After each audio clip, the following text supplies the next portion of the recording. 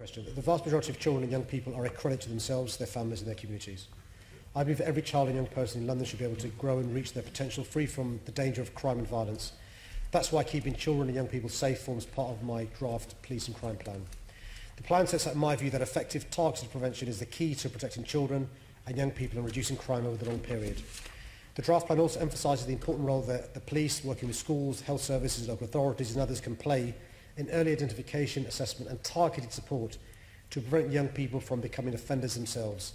My priority is to ensure London's 32 boroughs are able to respond to crime and community safety challenges and to make Londoners from all these boroughs have access to appropriate services. And that's why I've maintained and protected the overall London Crime Prevention Fund budget for the next 4 years, despite the significant fiscal challenges we face. Boroughs were asked to submit a proposal by December the 23rd, outlining their plans and local priorities for spend, and this has allowed boroughs to allocate spending according to their local need. A proportion of the LCPF funds will be redirected into a joint pot to support sub-regional and regional commissioning. This is because some of the most complex challenges we face in policing capital can't be solved by one borough alone. Okay, well, thank you for your answer. I don't know if you've seen the report that I put out yesterday called London's Lost Youth Services. It looks at the latest funding figures from councils, and it's quite shocking. It does show that they've had to cut more than a third of their budgets for youth services since 2011, that they've lost hundreds of youth workers, that some of them are down to just a handful of youth centres, and that they also do have more cuts planned for this financial year, a further quarter, and already shrunken budgets. I think this is a real crisis, and it's really hard because councils are increasingly cash-strapped. The duty they have, the precise duty to provide youth services, it isn't clear at all. Now, you've been quite clear in your strategy document so far in the Police and Crime Plan draft that prevention is key to protecting young people and reducing crime over the long term. So are you worried that these cutbacks in local council services that help young people live better lives and keep them away from crime, you think that's going to risk your wider goals for crime prevention? I mean, I recognise the huge cuts faced in local authorities as a consequence of central government cuts. We are one of the most centralised countries in the Western world because local authorities rely upon a significant amount of their budget from central government.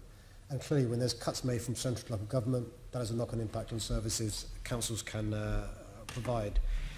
And one of the reasons why I'm keen to have this funding available for councils to bid for is, you're right, prevention is better than cure. Actually, the cost of somebody being, arrested, charged, prosecuted is so high compared to providing decent facilities to give young people something constructive to do, rather than the price we pay. But that's just the economics. Think about the social and human waste.